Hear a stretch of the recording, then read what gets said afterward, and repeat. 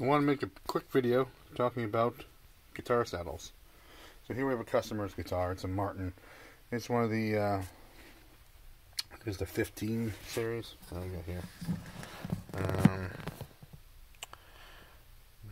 DC15ME. Anyways, it's a lower cost Martin, and what they use on this and a lot of low cost guitars use is a plastic saddle. These days, plastic saddles are out of fashion, as they should be, because it's too lightweight a material to make a decent saddle. Your strings cross the saddle,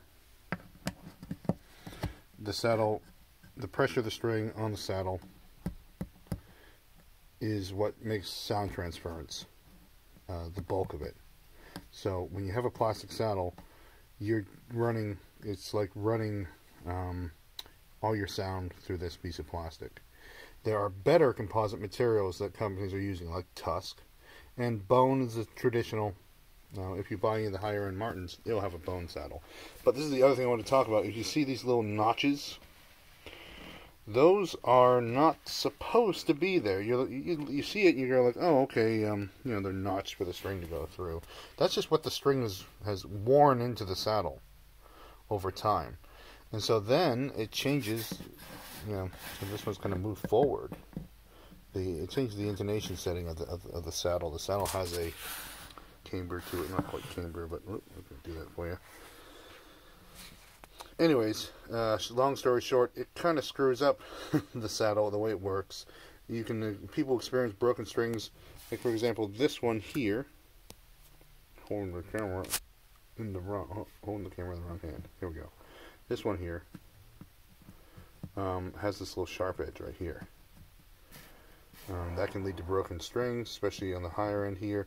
And these high ones really dig themselves in, and they can kind of get stuck, caught in there a little bit. So this guitar is a perfect candidate for a saddle replacement. As I was saying, either bone or composite material like Tusk will do a great job. It'll be an instant sonic improvement, and pretty low cost, or definitely even a custom-made saddle is the $60 to $80 region. And if you're going to spend all this money on a guitar that says Martin on it, it should sound like a Martin. So that's our quick little guitar saddle video. Of course, the nut is also made out of the same stuff. Actually, this one is better. So a composite, but it might be better. Or the same. Yeah, it looks like someone glued it in themselves, so there's a little glue splurt there. So this may have already been replaced, but now take a closer look. No, it's not. It's plastic. So let's what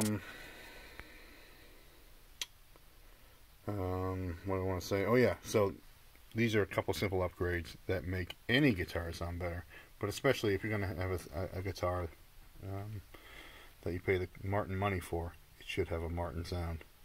Thanks for watching.